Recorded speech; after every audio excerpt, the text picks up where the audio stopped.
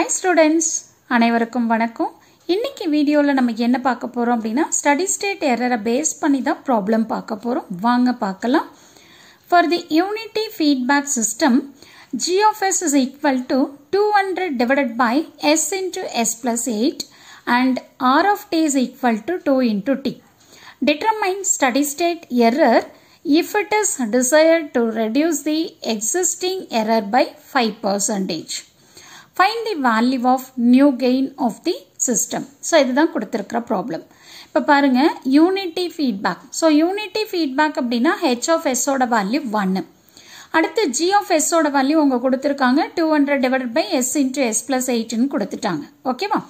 அடுத்து வந்து பாத்தீங்கன்னா என்ன கொடுத்திருக்காங்க r of t is equal to 2 into t ன்னு கொடுத்திருக்காங்க. அப்போ 2ங்கிறது constant value. ஓகே? அப்போ a into t, r of t is equal to a into t அப்படின்னா so இது என்ன type of input?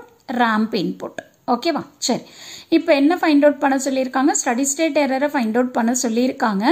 இப்போ நம்ம என்ன பண்ணணும் அப்படின்னு சொன்னீங்கன்னா 5% reduce பண்றப்போ என்ன steady state error வருது அப்படிங்கறத calculate பண்ணணும். அதுக்கு அடுத்து வந்து பாத்தீங்கன்னா new gain என்ன வருதுன்றதும் find out பண்ணணும். இப்போ இதுல வந்து பாத்தீங்கன்னா இந்த g of s எடுத்துக்கிட்டீங்கன்னா 200 divided by s into s plus 8. So இதுல இந்த 200ங்கிறது gain. இப்போ இந்த நார்மல் கண்டிஷனுக்கு நமக்கு வந்து கெயினோட வேல்யூ 200 இருக்கு. இங்க நம்ம என்ன பண்ணிருக்காங்க எரரை 5% ரெடியூஸ் பண்ணதுக்கு அப்புறமா என்ன கெயின் வருது அப்படிங்கறத ஃபைண்ட் அவுட் பண்ண சொல்லியிருக்காங்க. அதை நம்ம பண்ணணும். ஓகே சரி. இப்போ நான் என்ன பண்றேன் அப்படின்னா கொடுத்திருக்கிறத எல்லாத்தையும் எடுத்துக்கிறேன். h of s ஓட வேல்யூ எடுத்துக்கிறேன், g of s ஓட வேல்யூ எடுத்துக்கிறேன், r of t ஓட வேல்யூ எடுத்துக்கிறேன். r of t is equal to a into t. ஆக்சுவலா இங்க வந்து aங்கிறது கான்ஸ்டன்ட், சோ அதோட வேல்யூ 2 ramp input. ஓகேவா? இது கொடுத்திருக்கிறது. இப்போ நான் ஃபர்ஸ்ட் என்ன பண்றேன் அப்படின்னு சொன்னீங்கன்னா ramp inputங்கிறதுனால kv ஓட வேல்யூ கண்டுபிடிக்கிறேன். சோ kvங்கிறது உங்களுக்கு நல்லா தெரியும், velocity error constant ன்னு சொல்லிட்டு.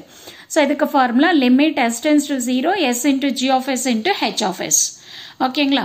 சோ அப்ப limit s tends to 0 s into g of s ஓட value 200 divided by s into s plus 8 h of s ஓட வேல்யூ 1. அப்ப இங்க இருக்கிற s இங்க இருக்கிற s நமக்கு கேன்சல் ஆயிரும். கேன்சல் ஆயிருச்சு அப்படின்னா limit s tends to 0 200 divided by s plus 8 ன்னு வரும். s is equal to 0 ன்னு போட்டீங்க அப்படின்னா உங்களுக்கு 200 divided by 8 ன்னு வரும். பட் இந்த 200 divided by 8 நீங்க சிம்பிளிஃபை பண்ணீங்க அப்படின்னா உங்களுக்கு velocity error constant எவ்வளவு வரும்? 25 ன்னு வரும். ஓகேங்களா? அடுத்து வந்து பாத்தீங்க அப்படின்னா நான் என்ன கண்டுபிடிக்க போறேன்? steady state error என்னன்னு கண்டுபிடிக்க போறேன். அப்ப steady state error is equal to a. aங்கிறது வந்து constant. ஓகே, சோ இந்த ப்ராப்ளம்ல நமக்கு constant என்ன இருக்கு? 2 ன்னு இருக்கு. அப்போ constant divided by kv. So kv நம்ம கண்டுபிடிச்சிட்டோம் 25 ன்னு சொல்லிட்டு. அப்ப இத நீங்க டிவைட் பண்ணீங்க அப்படின்னா உங்களுக்கு எவ்வளவு வேல்யூ வருது? 0.08 ன்னு வருது. இது steady state error ஓட வேல்யூ. இந்த கொடுத்திருக்கிற g of s, h of s க்கு எல்லாமே. ஓகேவா? சரி.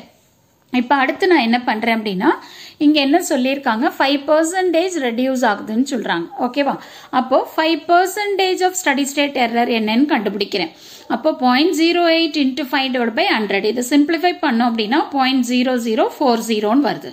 ஓகே, இப்போ நான் என்ன பண்ண போறேன்? அடுத்தது வந்து நியூ ஸ்டடி ஸ்டேட் எரர் கண்டுபிடிக்க போறேன். ஏன்னா அதுதான் கண்டுபிடிக்க சொல்லியிருக்காங்க.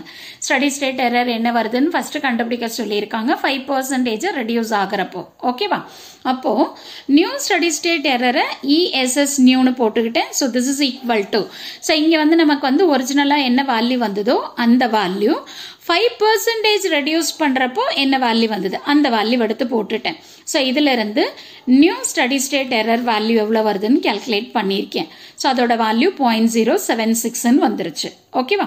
இப்போ நம்ம வந்து ஃபர்ஸ்ட் டிவிஷனை கண்டுபிடிச்சிட்டோம். அடுத்தது என்ன பண்ணணும் அப்படின்னு சொன்னீங்கன்னா நியூ கெயினோட வேல்யூ கண்டுபிடிக்கணும். அந்த நியூ கெயின் வேல்யூ நம்ம எப்படி கண்டுபிடிக்க போறோம் அப்படின்னா g of s is equal to k new.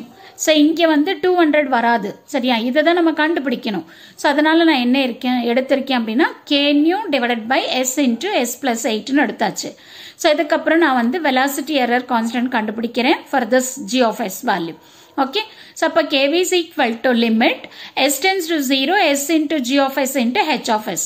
So g of s ஓட value இந்த value, h of s ஓட value unity. இதை சிம்பிளிஃபை பண்ணிட்டு நம்ம என்ன பண்றோம் s is equal to 0 ன்னு சப்ஸ்டிட்யூட் பண்றோம். அப்படி பண்றப்போ kv is equal to k nu divided by 8 ன்னு வருது. ஓகேவா? சரி, அடுத்தது வந்து பாத்தீங்கன்னா new steady state error is equal to constant value divided by kv. so kv நம்ம கண்டுபிடிச்சிட்டோம். என்ன வந்தது? k nu divided by 8 ன்னு வந்தது. ஓகே, சோ இதுல இருந்து நான் இப்ப என்ன கண்டுபிடிக்க போறேன்? k nu ஓட வேல்யூ என்னன்னு கண்டுபிடிக்க போறேன். ஏன் அப்படின்னா study state error new value நம்ம கண்டுபிடிச்சிட்டோம். ஆல்ரெடி அதோட வேல்யூ 0.076 ன்னு தெரியும். so this is equal to, so இங்க பாருங்க 8 இங்க மேல போயிரும். so 2 into 8 is 16 divided by k nu. so k nu தான் எனக்கு வேணும். அப்ப this is equal to 16 divided by 0.076.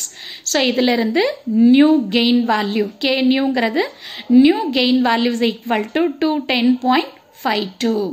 அப்போ ஆல்ரெடி நமக்கு எவ்வளவு கொடுத்திருந்தாங்க கெயினோட வேல்யூ 200 இருந்தது. அப்போ இந்த percentage 5% ரெடியூஸ் ஆகிறப்போ, எரர் வந்து 5% ரெடியூஸ் ஆகிறப்போ நமக்கு கெயினோட வேல்யூ என்ன இருக்கு பாருங்க, இன்க்ரீஸ் ஆயிருக்கு. 200ல இருந்து 210.52ன்னு நமக்கு என்ன இருக்கு, இன்க்ரீஸ் ஆயிருக்கு. ஸோ இதுதான் இந்த ப்ராப்ளம்கான ஆன்சர்.